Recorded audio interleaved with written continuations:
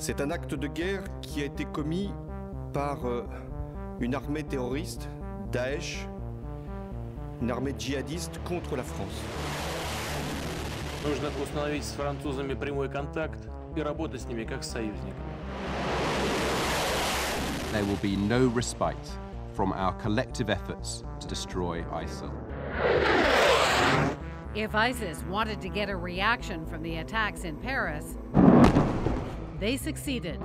Russia, France, the US, all now focused with fury on ISIS-held cities and infrastructure. But ISIS isn't a mere terrorist army. It has the cash flow of a small country. It's generating 50 to 100 million a month. And revenues from seized oil wells are just part of ISIS Inc. It is a diversified criminal business.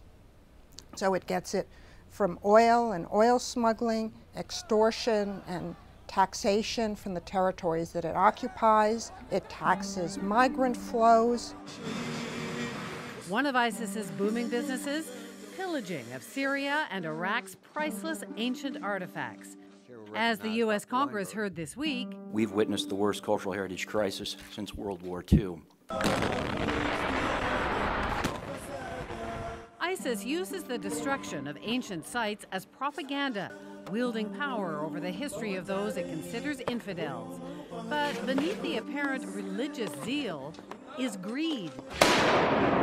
Before the sites are reduced to rubble, everything of value is carefully saved to be sold on the black market. For ISIS, it's an industrial enterprise. They view these sites as a natural resource to essentially strip mine from the ground. It's a lot like blood diamonds in a sense. And like blood diamonds, the trade relies on the ignorance or complicity of wealthy buyers. It was in Syria. They recently brought it out. There are so many antiquities in the low and middle range value brackets that are already for sale. We know that because it's leaving this digital trail. They're taking lots and lots of photographs of the antiquities, and they're pretty sloppy with where those photographs go. Higher-end items dissolve into the existing black market trade in art and antiquities and could end up anywhere, including the West. It's a highly unregulated market, the art market. It's opaque and it's fragmented. Antiquities provide a way for money laundering. Conservative estimates are that the trade in antiquities net ISIS tens of millions of dollars a year. And it can't be bombed like the oil industry. As ISIS faces pressure in the future, it can sell more of the past. Islamic State controls thousands of archaeological sites and scores of cultural repositories that they can loot into oblivion. And it's not just antiquities that are an ISIS growth industry. It's not as large a market as, for example, taxing the Captagon trade. It's a synthetic drug that is massively used in the Middle East. What criminal organization can say no to drugs?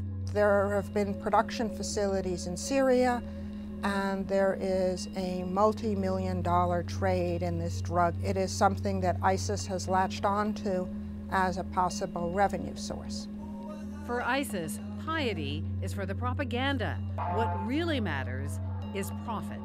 They're a mafia. They're a transnational criminal organization. You scratch the surface and you find out they're really about making as much money as they can make.